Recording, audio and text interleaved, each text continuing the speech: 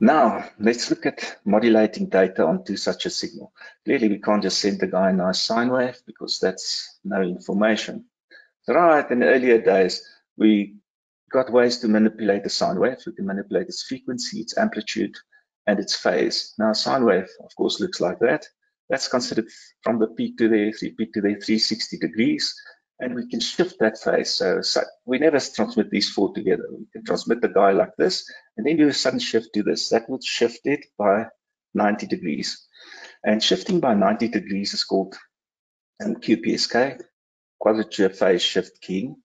And because you've now got four possible sine waves, never together, we're shifting them, okay? The rate at which we can shift is fixed by the bandwidth, that actual megahertz bandwidth that the operator owns, whether it's 10, 20 megahertz, 5 megahertz. I'm going to sort of assume a value of 10 megahertz bandwidth. The rate at which we can shift between symbols is called the symbol rate. And for arguments purposes, not exactly equal. Normally, symbol rate is slightly less than the bandwidth.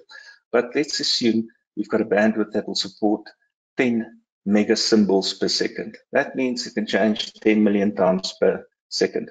And each will send a symbol. Now, a symbol would be, in this case, either 90 degrees. You can see it's represented on this constellation diagram like these dots. The red dot would be the one waveform. We shift that waveform, we get to this dot, and shift it again, and we've got four possible. If we do 90 degrees, we've got four possible symbols or states for the symbol. Let me keep the correct nomenclature. That indicates the phase between them.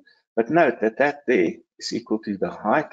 So that's the amplitude. In QPSK, we don't change the amplitude, but that's why the further schemes are always called QAM, quadrature amplitude modulation, because we do start using it. Now, just to make it clear, in this case, because we've got four, we can make the first one represent 0, 0, 2 bits. Next one, 0, 1, 1, 0, 1, 1. That's the only combination of 2 bits we can ever find.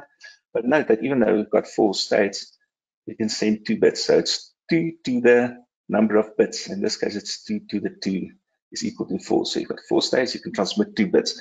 So in this case, the receiver will get, the transmitter would get 2 bits. If those 2 bits are 0 and 1, it will set the carrier to this phase. Then it will wait for the next 2 bits. If the next 2 bits is 1, 1, it will set it to this phase.